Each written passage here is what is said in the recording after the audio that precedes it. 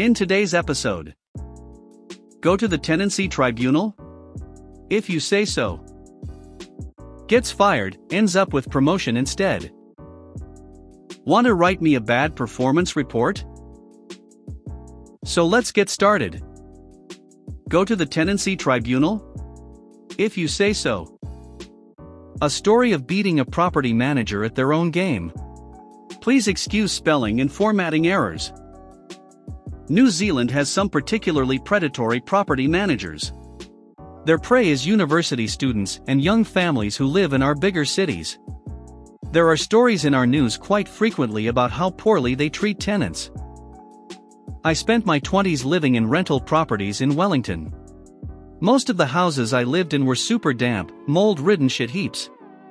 They were also super expensive. They are even worse now.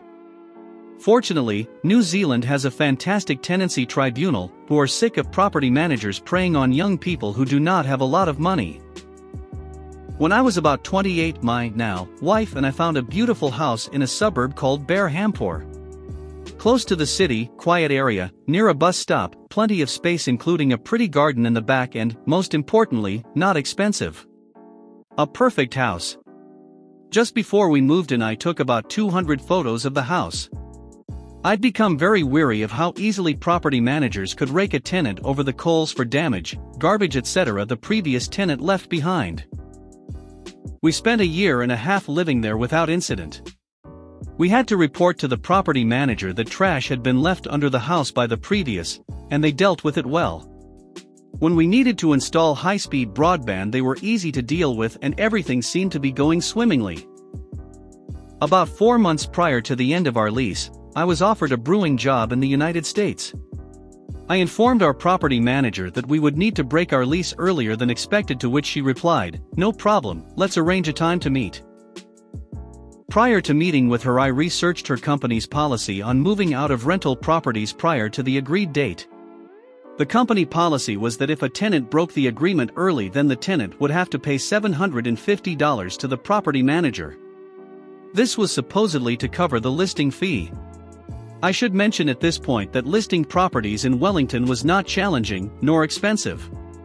Most properties were filled within a week. Some property managers were even expecting people to show up with cash to cover bond plus first month's rent when they were having viewings of the property. There was no way that $750 was going towards just the listing fee. When I went into our meeting, I told her that we were willing to ensure the property was cleaner than when we arrived, and also we were willing to offer an extra $200 for moving out prior to the lease ending.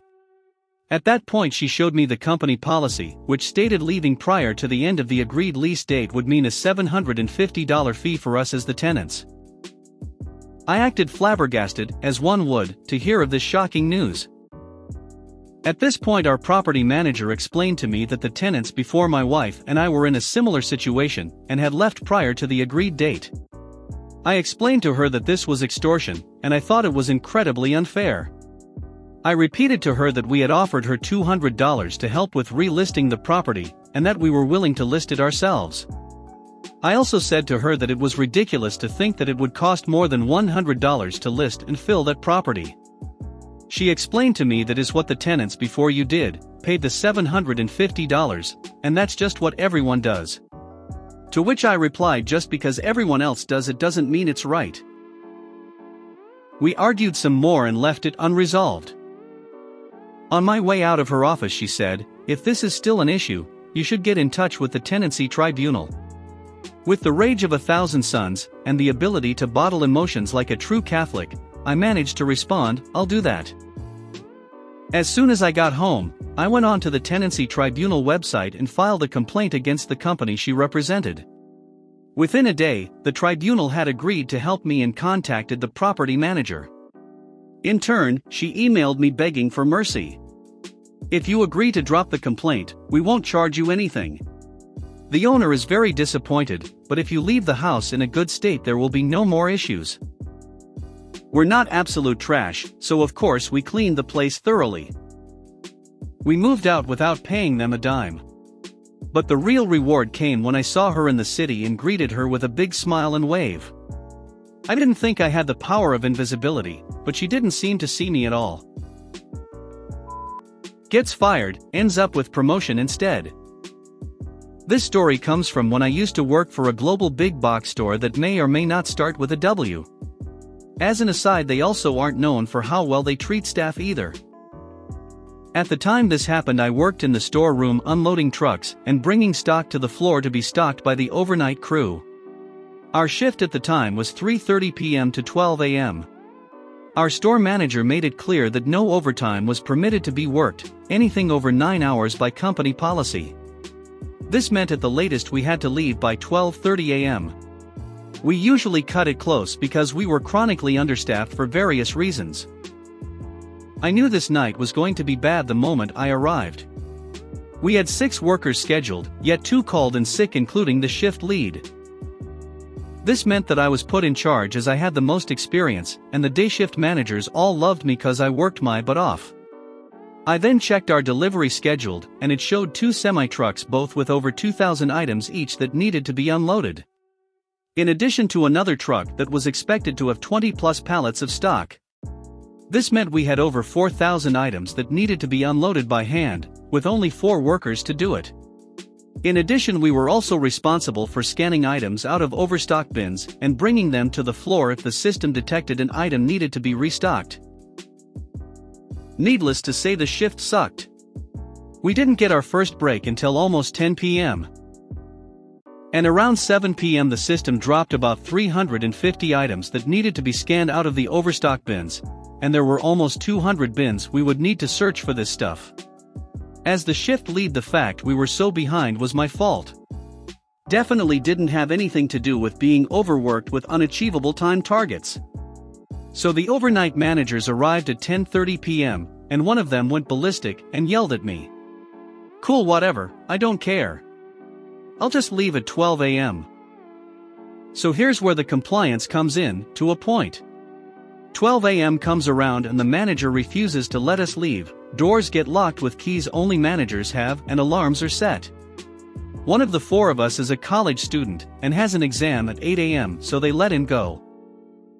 12:30 a.m. rolls around and we start to leave, again not allowed to leave by manager. Keep in mind, overtime is not allowed, and after 12:30 we were in overtime. One of the 3 remaining of my crew has childcare issues, so they let him leave.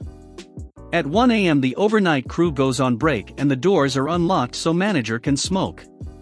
My only remaining crew member just walks out, and manager lets him go without argument. I was working so didn't know until after doors were relocked. 3 a.m. rolls around and night crew goes for lunch.